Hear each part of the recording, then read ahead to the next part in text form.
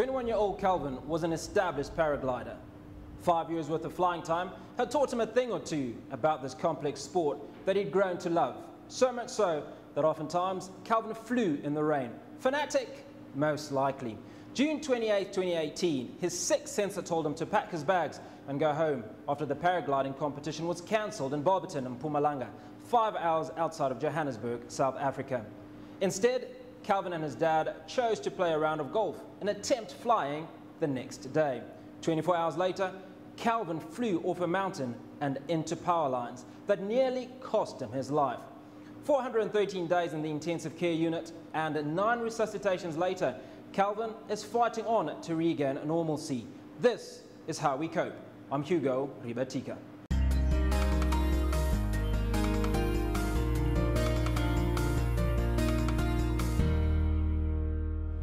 Hello everyone and welcome to another intriguing edition of Cope, where we get to hear some of the most amazing stories from the bravest of individuals. In the studio today, mother and son, Kelvin and Lee, thank you so much for coming on to Cope. Thank you. Kelvin, let's put this into perspective. A couple of years ago, you flew off a mountain into electric pylons, and this is all that you were wearing when you were rescued. Take us through your story. So I'll start off by saying that I've been flying for about 5 years. I grew up on mountains. My father's been a pilot for about 25 years, so I've grown up on mountains, and I was actually more comfortable in the air than on the ground. The day before my accident was the first time and only time that I didn't want to fly. We came down the mountain. Do you know why you didn't want to fly? The conditions weren't good. I just wasn't particularly enthusiastic. I don't know why. I've gone out flying in the rain before. I've gone out any sort of conditions. I've bunked school. I've skipped varsity. I've done things my mother doesn't know about. Mom, you taking note? And I earned just enough money to fly. Like, it was my life. Flying was everything. And I didn't want to fly. We came down the mountain. I said to my dad, let's pack up. I'll drive back to Joburg. You don't even have to drive. And he said no. And we flew the next day. We went up the mountain. A friend asked me how I'm feeling. I said, I don't want to fly. He was as surprised as everyone because, I'm like paragliding crazy. But anyway, it's a competition. I'm super competitive. I paid to be there and I was going to race. So, I strapped up, took off, got up. I was doing well. I was probably 3rd position, which is I consider quite good. And I was racing everyone and, trying to get ahead. And to get ahead, you've got to push hard. And I pushed a bit too hard, got low in quite a bad area. There's a lot of trees, not many spots to land. And I decided to land on a dirt road. I don't want to put my glider in a thorn bush. And as I was coming into land, at the last minute I saw a power line and it was too late. I tried to turn, and I think I spun my glider and ended up hitting the power line with my hip. And then, at that point it was just a massive surge of electricity through my body. I almost felt like I was trying to move, but I couldn't move because it was just like shocking. And then I just remember almost falling backwards and passing out. I've never passed out before, so I don't know what it feels like, but felt just seeing black going back. And then I woke up on the ground. I don't know how long I'd been lying there for. It could have been 10 seconds, it could have been 10 minutes. And I was just completely engulfed in flames. I could hear the grass crackling. I could smell the smoke. The heat was hitting me. And I was still on fire. Could you feel any pain at the time? I can't recall any pain. I think it's because most of it was 3rd degree burns, and that's, your nerve endings are gone, so you can't actually feel anything. But I do know when I was rescued, I was asking for pain. So I was obviously in pain, I just can't remember it.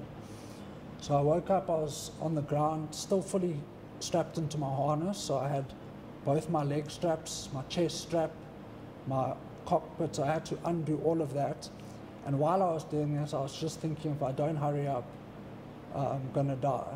And I'm still on fire, I'm still burning, And it's the weirdest thing because I'm looking at myself and I'm thinking this must be painful, but it's not painful. And I unclip everything and I try to get up and I can't get up. And my left leg is just in agony. That was painful. And then I ended up rolling for about probably 50 meters, just rolling, trying to get the flames out. And then I stopped once everything was out and I tried to evaluate my situation. Being a paraglider pilot, I was looking at the wind, looking at the fire, seeing which way the fire is spreading. I don't want to get engulfed by the flames again. And I then eventually continued rolling until I got to a tree. And the tree was at a perfect height where I could do a pull-up. Because I was on the ground, so I managed to sort of climb up the tree a bit, grip it, pull up. And then I thought, okay, this is my best chance of just standing here. It's close to the road. I know there's a road there. Then to my right, there was a riverbed. So if the fire was going to come, I could roll into the riverbed as my last option to survive. And then I thought, if anyone comes, I'm going to hear the car. I could shout, and the whole time I'm busy shouting, help, help. You know, I don't know if there's anyone's going to come. And yeah, eventually, the first people on the scene were a couple of paragliding friends. Luckily, another paraglider pilot had seen me, and he had dropped a location pin on top of me, and he said, Kelvin's crashed here. Soon, that followed up by the paramedics, and then honestly, when everyone came, I thought it was going to be fine. I thought, okay, I've survived. The paramedics are here. No one seemed particularly worried. Or shocked, I presume. Yeah, and you know, I thought, okay, I'm going to wake up maybe a couple of days later, or maybe even later that evening, and my mom's going to shout at me and say I'm an idiot, and yeah, that's going to be it. I never could have imagined something like this. So, Mum, accident has happened. How did you find out that Kelvin had been in a crash?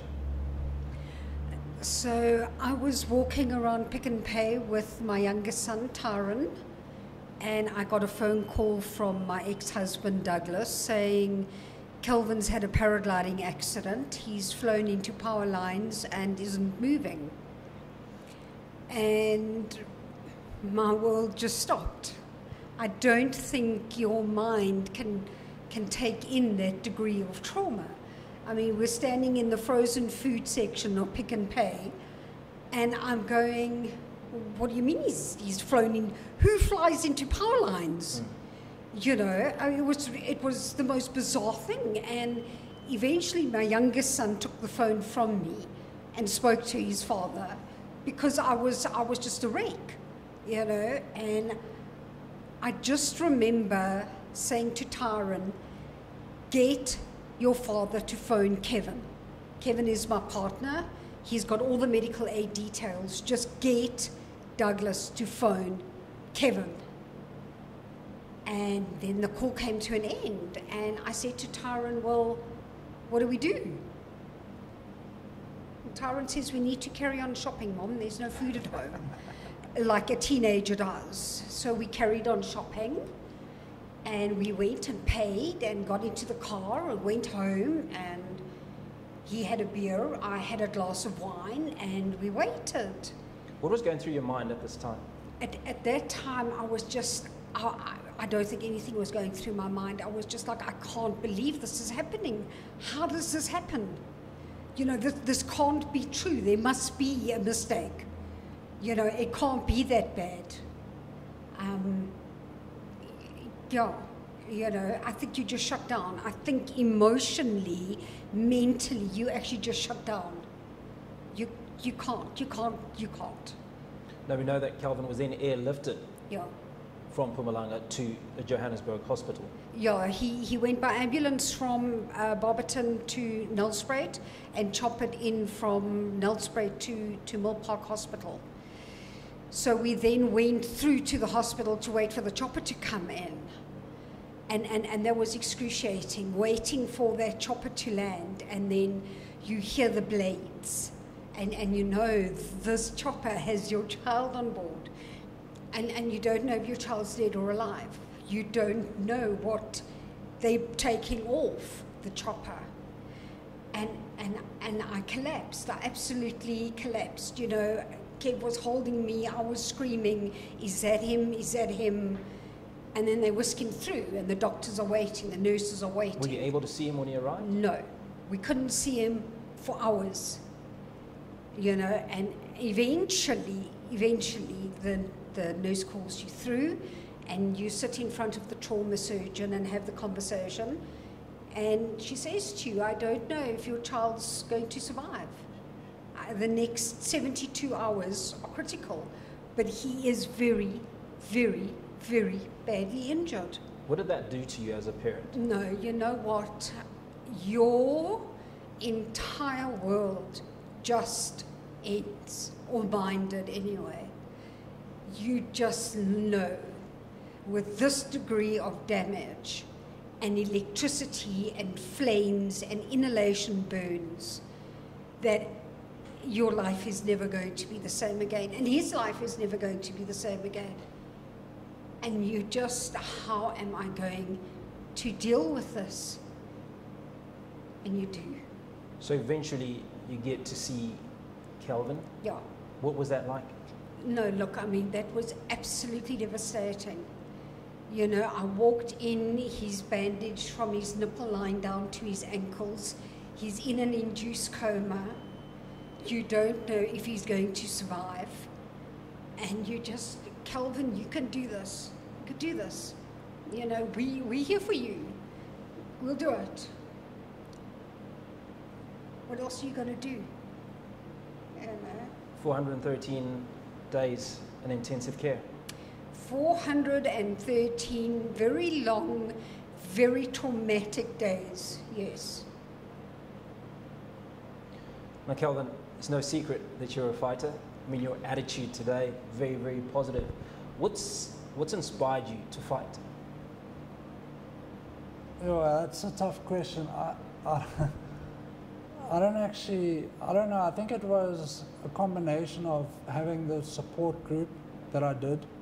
I think even though I was out of it most of the time, just having everyone there to help me, be there for me, and looking at other people and watching them overcome their obstacles, I have nothing to complain about. When I came out of ICU, I can walk, I can talk, I have arms, I have legs.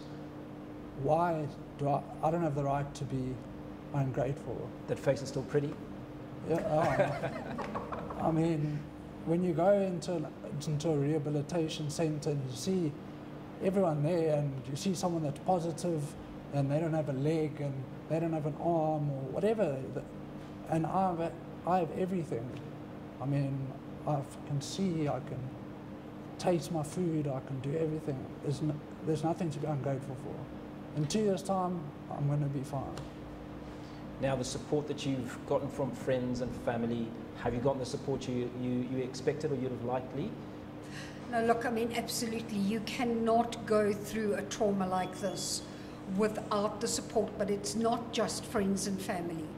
You know, it's the doctors and the nurses as well, absolutely. And I think the cleverest thing that we ever did as a family was align ourselves with the doctors and nurses at the hospital and get them on our sides. And they've actually now become personal friends of ours, you know. But I mean, you can't go through a trauma like this on your own. The other side of the coin is you will find there are a lot of spectators in a trauma like this because people want to be part of the drama.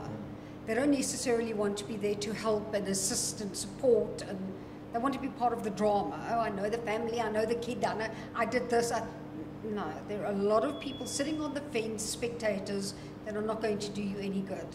So I became very selective as to who I would allow into my inner circle. Hold that thought. We're speaking to Kelvin and his mother Lee. When we come back, Tinashe joins us for the second half of Cope.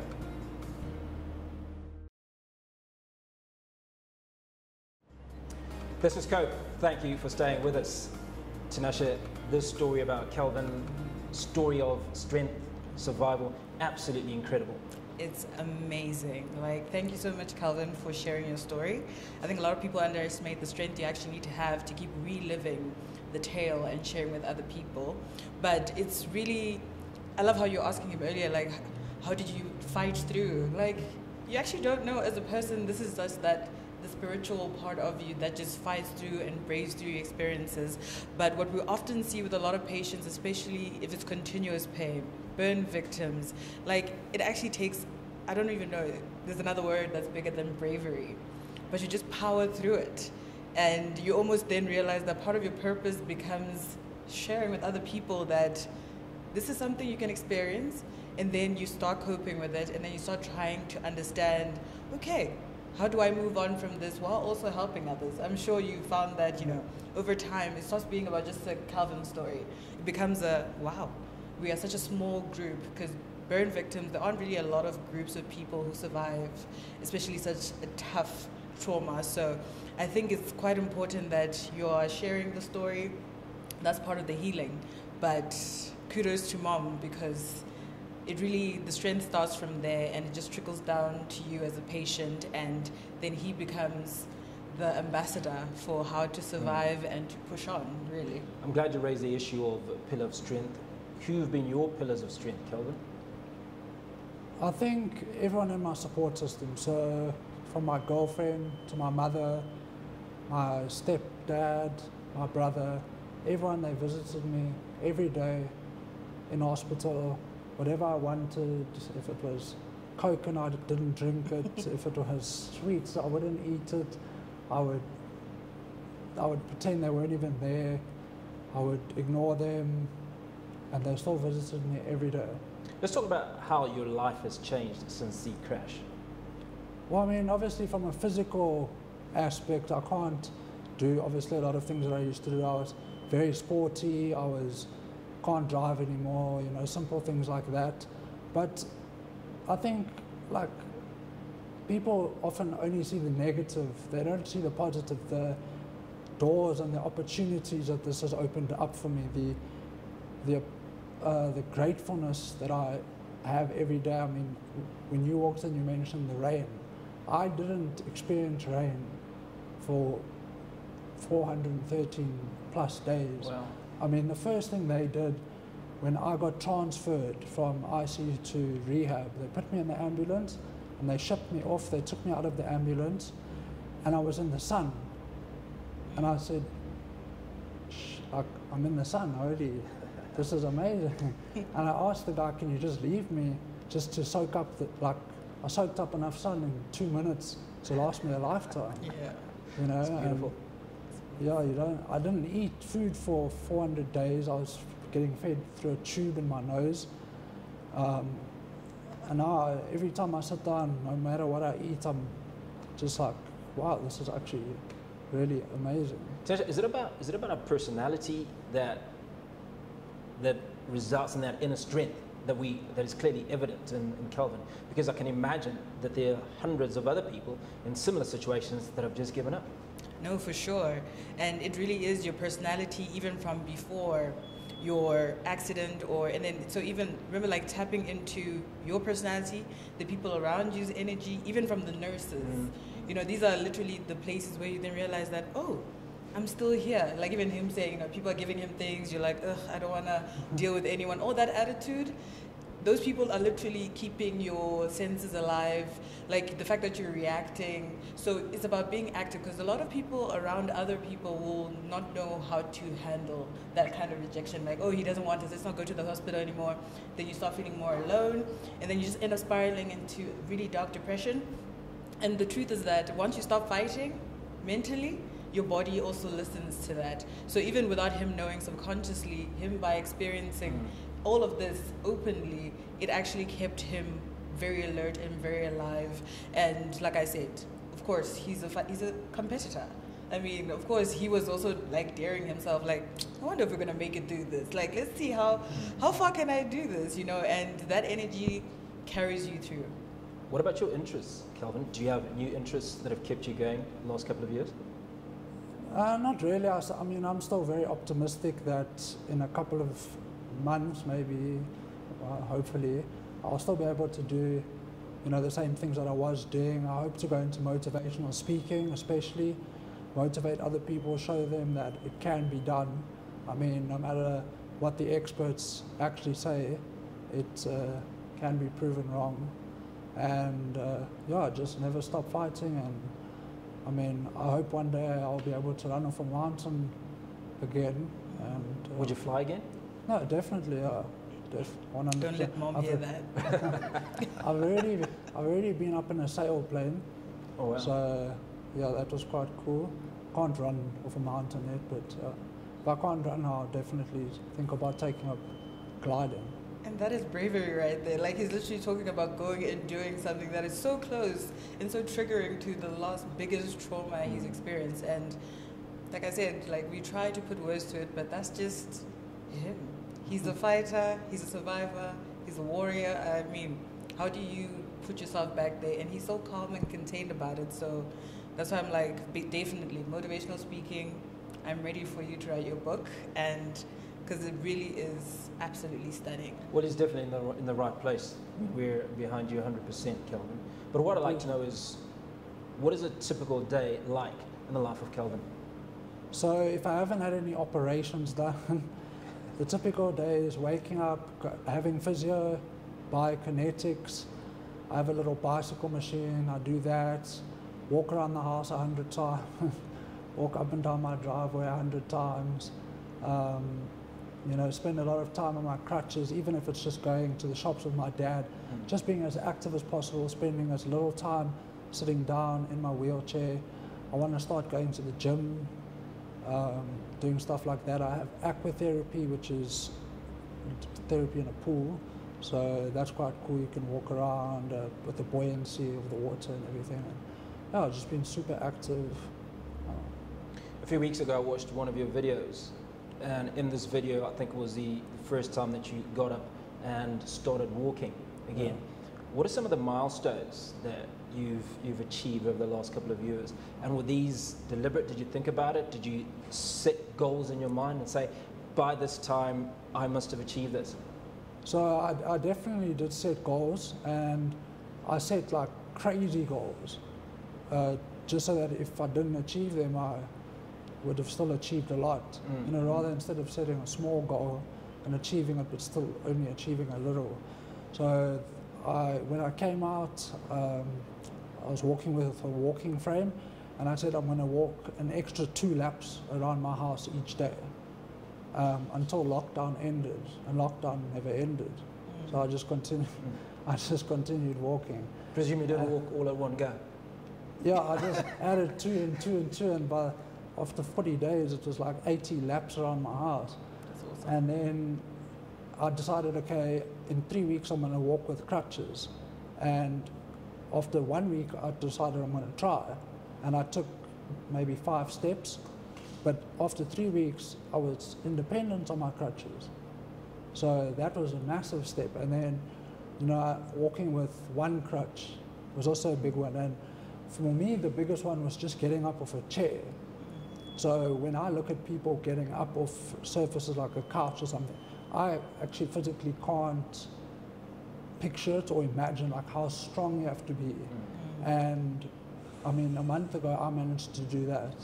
So for me, that was just like standing up. I mean, it's not elegant, but I managed to do it. And for me, that was like, okay, I can do this.